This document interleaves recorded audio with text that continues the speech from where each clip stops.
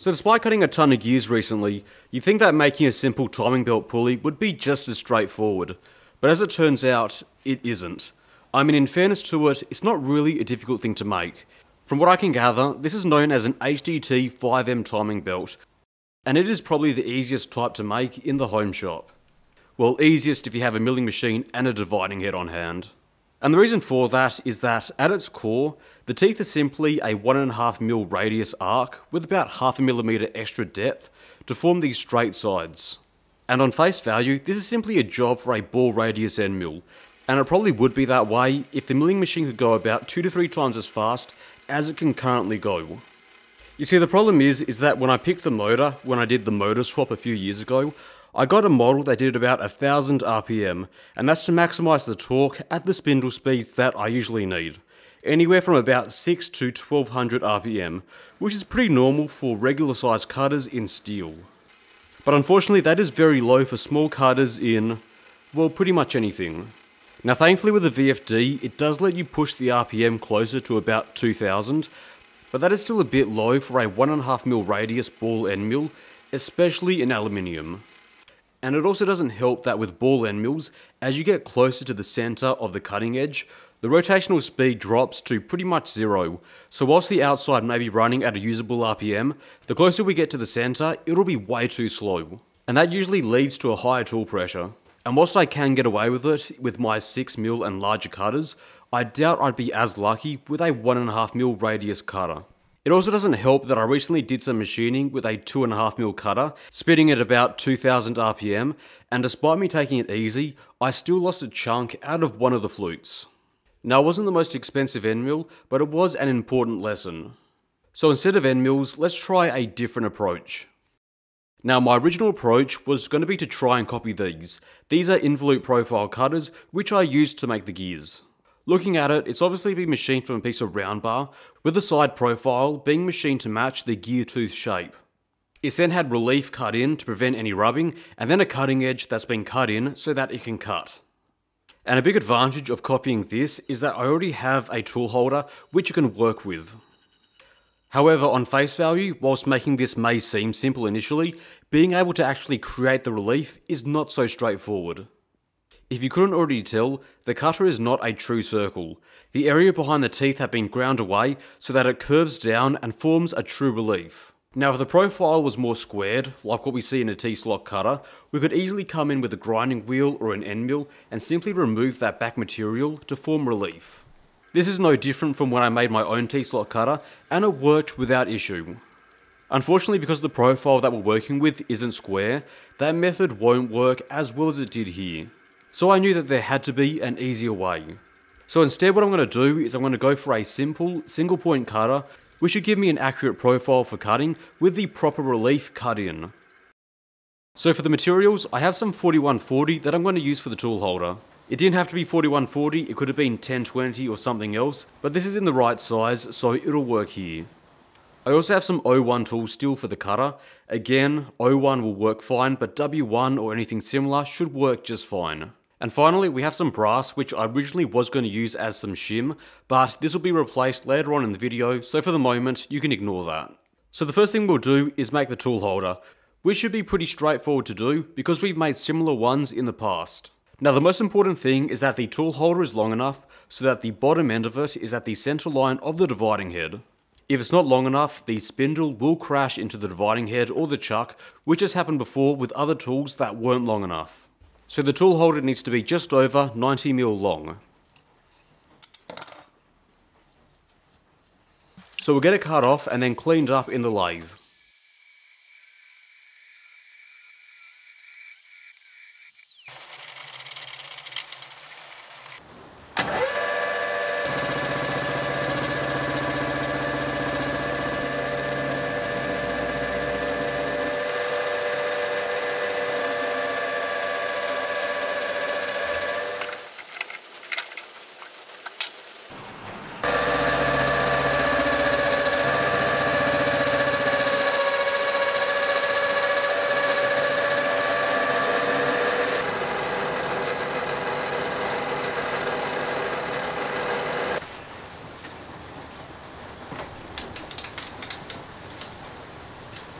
With the tailstock now supporting it, we'll now start to get the shank made.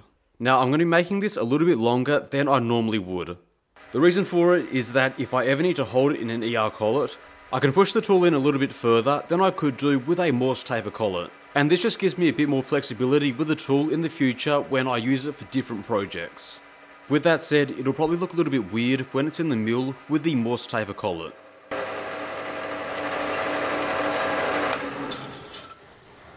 Okay, so the first pass was alright. 4140 always looks amazing, but it can be a bit difficult to break a chip if the speeds and feeds aren't perfect. It's definitely taking a lot of power to do this, but there is still a bit of breathing room, so let me bump up the feed and see if it works any better.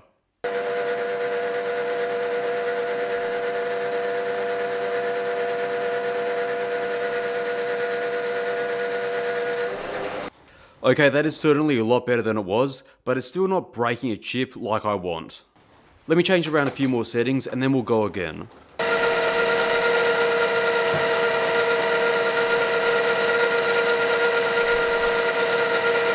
Now once again, 4140 is definitely overkill for a tool like this. But again, I didn't have any other stock on hand in the right size, and at least on the bright side, 4140 is a bit more rust resistant than a normal mild steel, which is good news for a tool like this.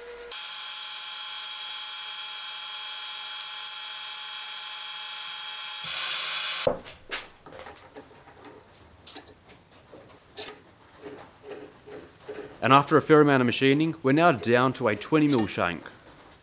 So I'll now get the part out, and before I machine down the other side, I'll get the 3-jaw chuck ripped off and then replaced with the collet chuck.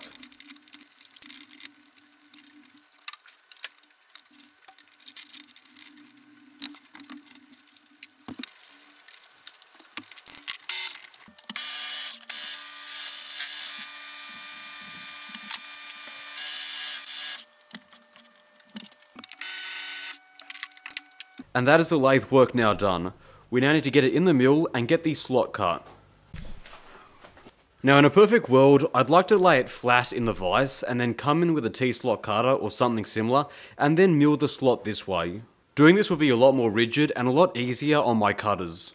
But unfortunately at the moment I just don't have a cutter that could create deep enough cuts. So instead what I'll do is I'll stand it up and then take light cuts and then just hope that it doesn't move.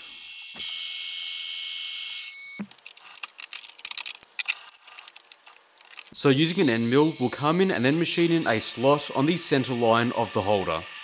In a perfect world, it would be a 2-flute cutter, but I just don't have one in a small enough size.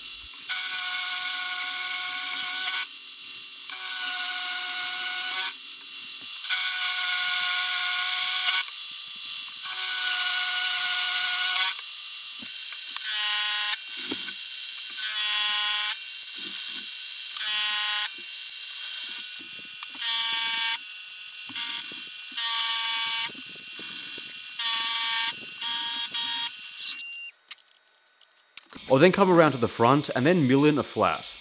This will be for a set of grub screws for holding the cutter and shim in place.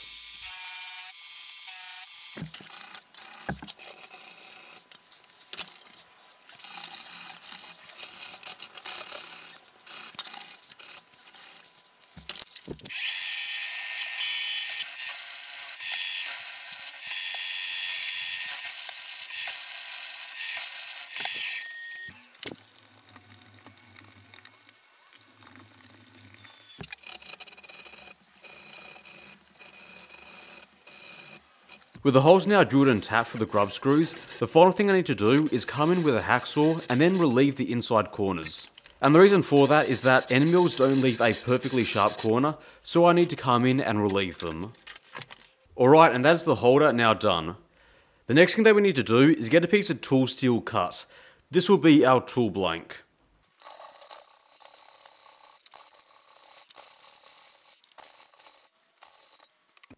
As it is at the moment, it's a little bit oversized, so I'll machine it down a little bit to better fit in the tool holder. Now O1 is quite tough to machine, so I'll use carbide to remove a bulk of the material.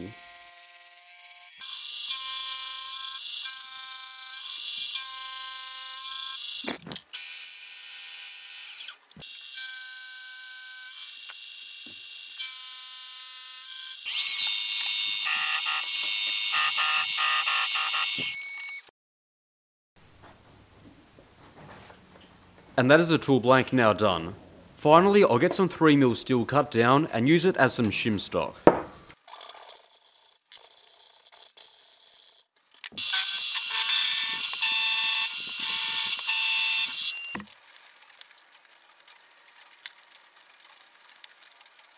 Alright, and that's the tool holder and the cutter blanks now made. What we need to do now is turn the blank into a 1.5mm radius cutter. Now there are a few different ways that we can approach this, but for me, the easiest would probably be to make a negative pattern cutter and then cut a positive from it. So with the piece now cut, we'll then clean up the end and then add some bottom clearance on the cutting end. I also need to remove some material from the bottom because the end mill that I'm going to be using isn't very long.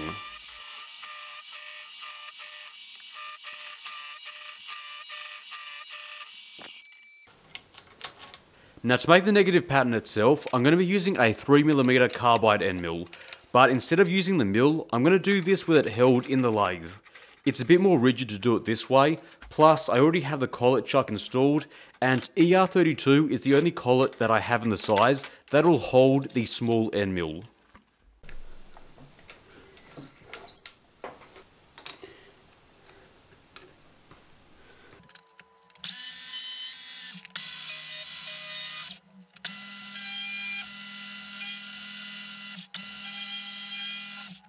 So after the first cut is done, I'll angle the tool post a little bit and then take a second cut, and this will be to add clearance to the cutter.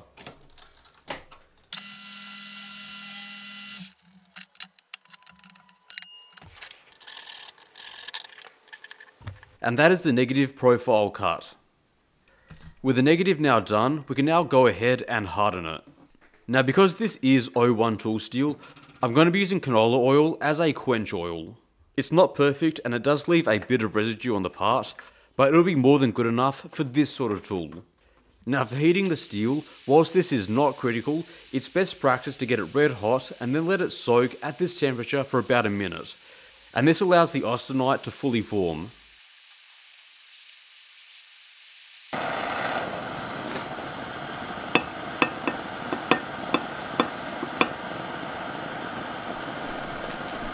With it now quenched, I'll then pop it in the oven and then get back to you once that's all done.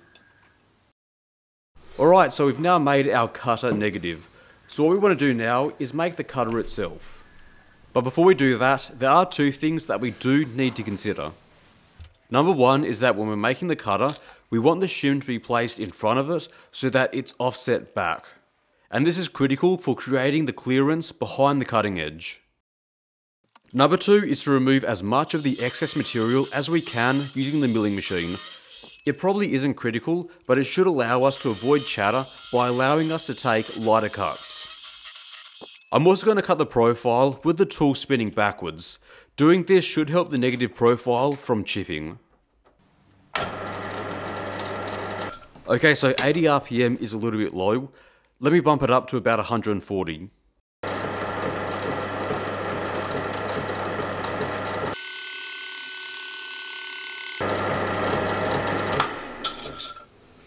So I'm taking this extra slow, but so far it seems to be cutting well.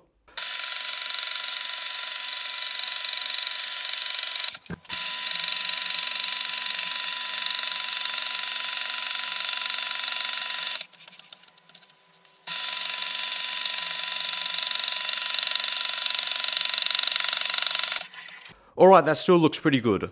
I was worried about it starting to chatter once the front started to engage, but so far the cut is still looking pretty smooth.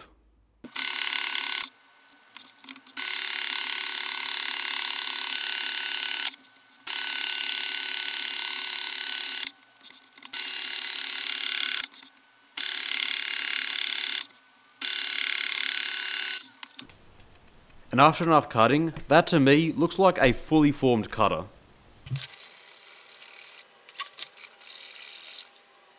Say what you want, but I am pretty blown away by the results. More importantly though, it fits perfectly into the timing belt pulley, which is really the most important thing here. And also importantly, we've also been able to create some nice clearance behind the cutter too. Almost looks professional. Well, at least almost anyway. Unfortunately, there isn't any side clearance, and I think you'd need some sort of CNC setup to achieve that. But the reality is, back clearance is the most important here, and that is really what I was aiming for. Now to make this actually work as clearance, what we need to do now is flip its position with the shim. This will bring it forward to be almost on center line with the tool holder.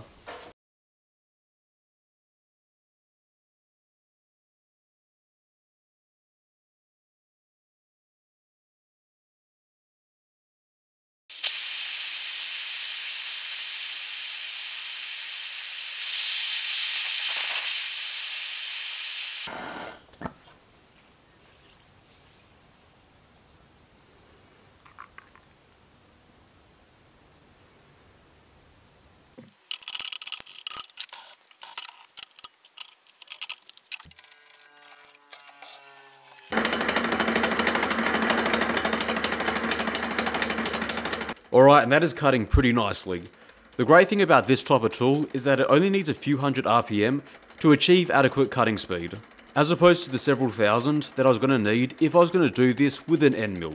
With that said though, you do need to take it easy with this cutter. The cutting geometry is still pretty basic, and it is a single cutting edge, so it needs to take its time in order to cut.